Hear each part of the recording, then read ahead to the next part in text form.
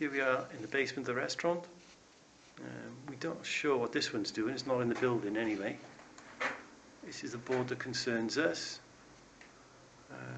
As you can see from the labels already on there,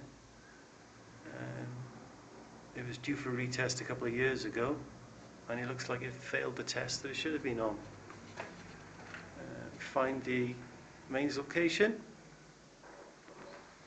and then as we just come to the intake position, apart from a few spiders, we can see that the sheath of the cable appears to be a little bit worse for wear.